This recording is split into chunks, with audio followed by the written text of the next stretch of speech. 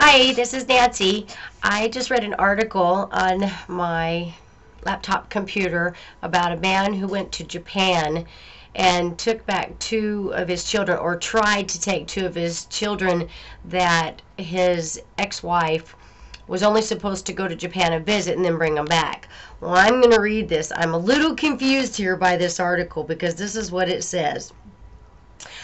Our two nations approach divorce and child rearing differently. Parental child abduction is not considered a crime in Japan. Well, if this is true, then I'm a little bit confused as to why he's being jailed. And it says he's jailed on child abduction. What? Snatching his two little children back from his ex-wife, and that the wife is considered the victim.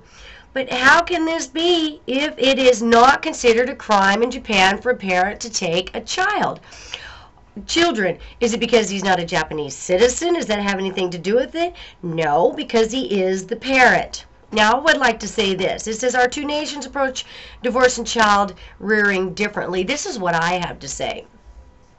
My ex-husband decided, well, he's an ex now, he wasn't an ex at the time. He decided that he didn't like the way things were going. And when our son was 3 months old, he kidnapped our son and went to live with the people that we were going to church with. And I didn't know where he was, and I was still nursing my son. I called 911 and said, my husband has run off with our son. And do you know what they told me? That's not a crime. He's the parent. He's the father. Well, I said, but what about me? And they said, we're sorry. There's nothing we can do.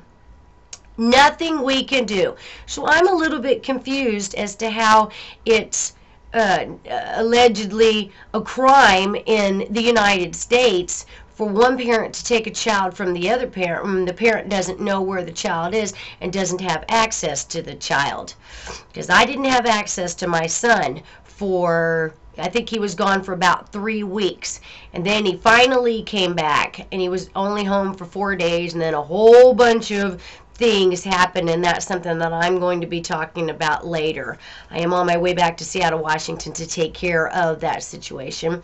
It happened, let's see, my son is now 7 years old. That happened when he was 3 months old. Then there's some other things that happened after that.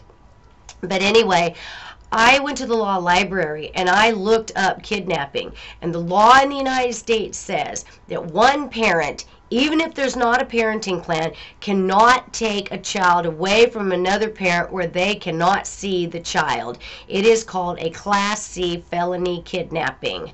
Now, I would like to know, where's my justice? Where were the police when I needed their help? Because they certainly weren't around. So anyway, that's what I got to say about that.